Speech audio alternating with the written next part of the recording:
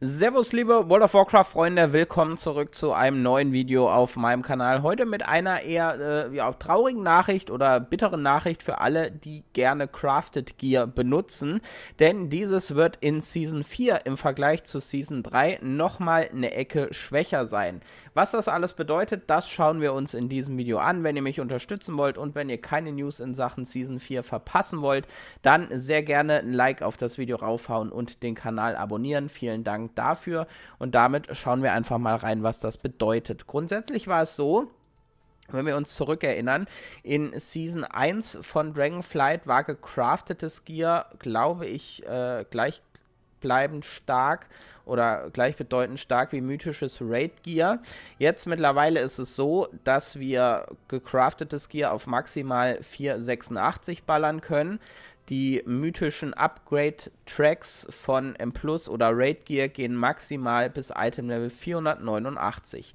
Das heißt, Blizzard hat sich entschieden gehabt, das gecraftete Gear 3 Item-Level schwächer zu machen als das maximal bestmögliche Raid oder mythisch Plus Gear.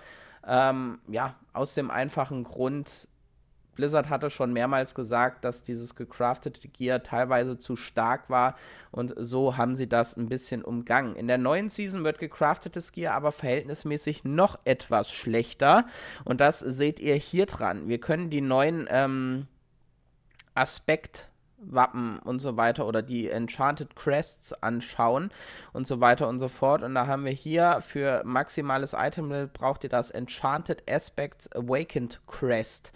Das Ding buttert ihr in einen Arbeitsauftrag mit rein und je nachdem welche Qualität, also auf Gold heißt 5 Sterne, 5 Stufe 5, whatever, bekommt ihr eine Qualität von Item Level 522 daraus.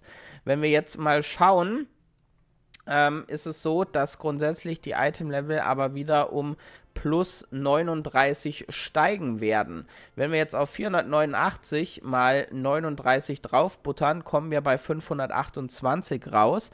Und das heißt, die gecrafteten Epics sind zukünftig nicht nur 3, sondern 6 Item-Level schwächer als ja, maximal aufgewertetes Gear aus Mythisch Plus oder aus Raids. Was heißt das jetzt? Blizzard will natürlich auf der einen Seite nicht, dass ihr euch zu stark equipt über dieses Crafting-Feature. Was ich sagen muss, auf der einen Seite kann ich es verstehen, in Season 1 von Dragonflight ging das sehr, sehr einfach. Auf der anderen Seite war halt das überarbeitete Crafting-Gedöns das oder eines der Features von Dragonflight und von Patch zu Patch hat Blizzard das Ganze immer weiter trivialisiert und weniger wichtig gemacht. Natürlich werdet ihr auch noch immer gecraftetes Gear anlegen wollen, zumindest die beiden Slots, wo ihr eine Verzierung, also ein Embellishment drauf machen könnt. Das wird immer noch stärker sein als 6 Item-Level mehr, aber darüber hinaus, wenn ihr die Wahl habt, auf allen Slots 6 Item-Level weniger zu tragen mit perfekten Stats oder ihr müsst Gear farmen, dann ist es höchstwahrscheinlich so, dass ihr werdet Gear farmen müssen. Mit Ausnahme vielleicht auf den Slots Ringe und Hals, weil da Item-Level nicht so wichtig ist, sondern die perfekten Stats. Aber darüber hinaus, überall wo Main-Stat mit drauf ist, machen 6 Item-Level einen sehr, sehr großen Unterschied, egal wie die Stats da jetzt sind. Und das könnte durchaus bedeuten, dass ja, gecraftetes Gear noch weiter an Relevanz verliert in Season 4, als es das vielleicht eh schon getan hat. Also wenn man mal guckt, zum Beispiel jetzt auch in Season 3, ich habe eigentlich nur noch 3 gecraftete Items an und hier, weil ich keinen besseren bekommen habe. Ansonsten ist man teilweise mal rumgelaufen und hatte, weiß nicht, Boots, Gürtel, die beiden Ringe und so weiter und so fort. Alles voll mit gecrafteten Gear.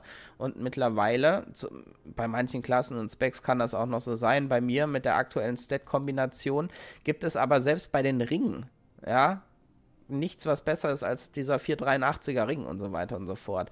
Also, weiß ich nicht, da hat Blizzard den Kurs halt radikal umgeschwenkt, was die Bedeutung der Crafted Items angeht. Kann man jetzt finden, wie man möchte. Was ich damit einhergehend aber auch noch schade finde, ist, dass es auch weiterhin, um diese Funken umzuwandeln, braucht ihr weiterhin 250 Flugsteine in Season 4. Bedeutet nicht nur letzten Endes auf Mains ist das letzten Endes scheißegal, aber auch für Twinks finde ich es ein bisschen schade.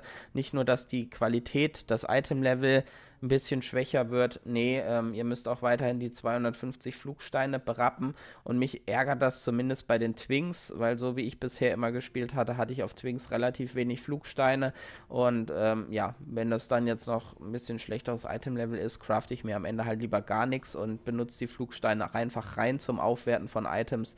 Da habe ich am Ende wahrscheinlich mehr von. Aber gut, schreibt gerne mal in die Kommentare, wie ihr das Ganze findet. Damit danke fürs Zusehen, bis zum nächsten Video und reingehauen.